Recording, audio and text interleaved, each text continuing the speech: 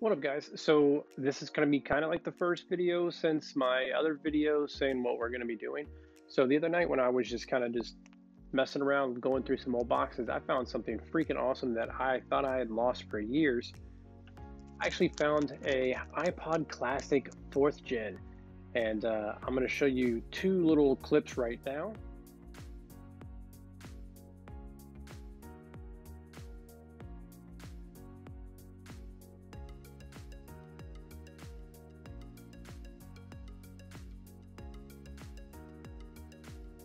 And in those clips you can see or not see, I'm not really sure how well it picked up on the video, but this is from 2005. I actually got this as a Christmas gift.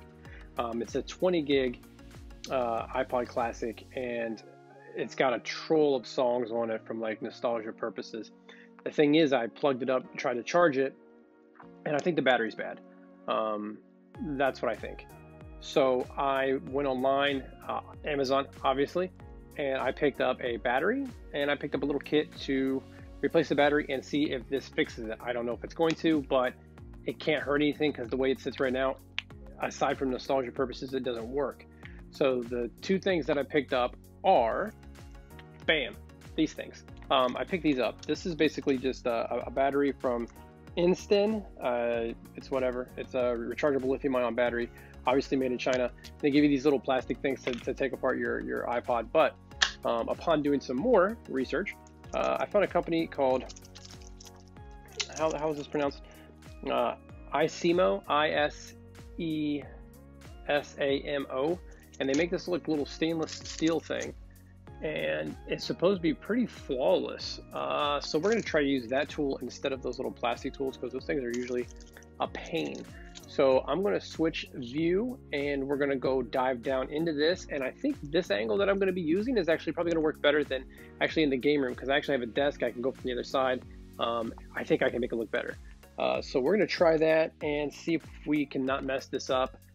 I haven't watched any videos yet on how to do it. I'm assuming if I can replace screens in iPhones, I should be able to replace the screen in this, but I've seen worse, right? So let's jump over to that and see what kind of damage we can do. See you in a few. All right, guys, so we're gonna learn together. I think this is actually a really good view too. You guys should be able to see almost everything that I see.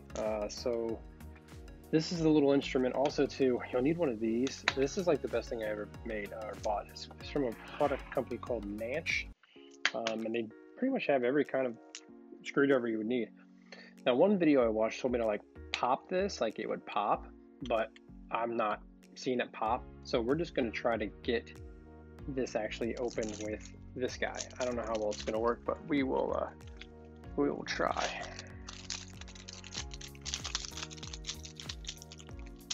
So this is the tool. It's very flexible. I don't know how well it's gonna work for this, but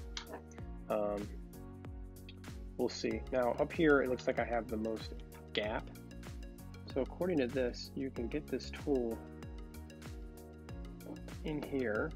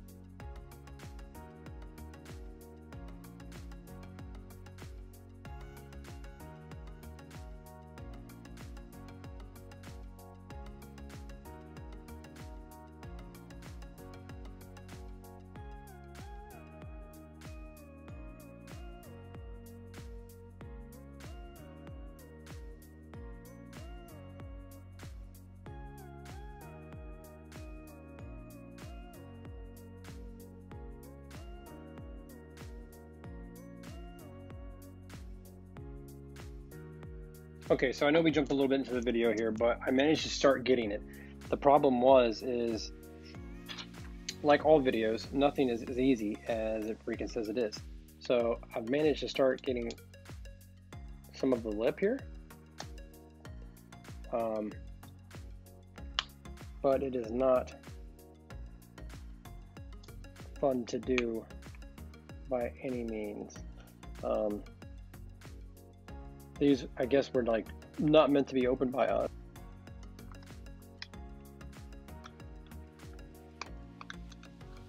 I think I got that one popped, yep. So now it's a matter of just getting these other ones popped.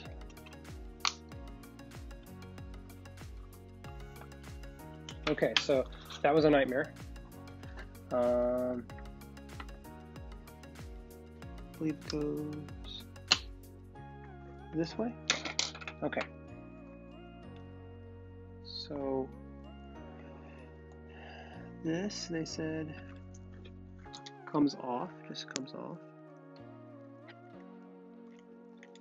What strikes me is like there was no screws like in this piece. I don't understand why there was no screws in this piece, but whatever. All right. So here's the battery that was in it. And there is apparently a screw right here that you have to actually take out. That's what it said. So it said like hold on to the board and like get this out.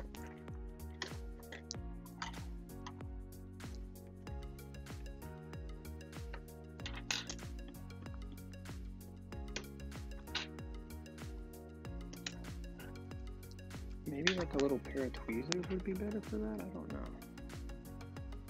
Also, one thing it said too, it said this thing right here is like extremely hard to get out. Is it because it's like glued in or something? They said you can try heat. So I'm clearly not able to get the best grip on this. So I'm just gonna try to hold down here, grab these, and then just kind of.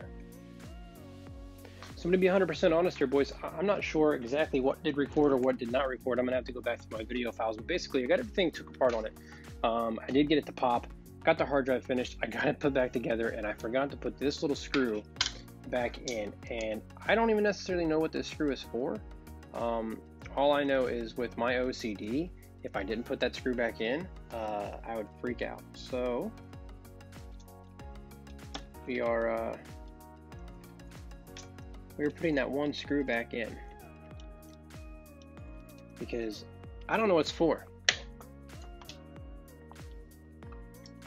So I just know that if I didn't put it back in, I would have lost my mind. So we did get a working iPod. Everything seems to be cool. I'm gonna test the charging feature. Well, boys, I can safely say I did try it off camera and it charges. For whatever reason, it didn't charge from the power block that I was using, but I'm thinking because it was so old, it wouldn't charge on one of the newer power blocks. So I took the cable, plugged it into my Anchor hub over there, and it worked just fine.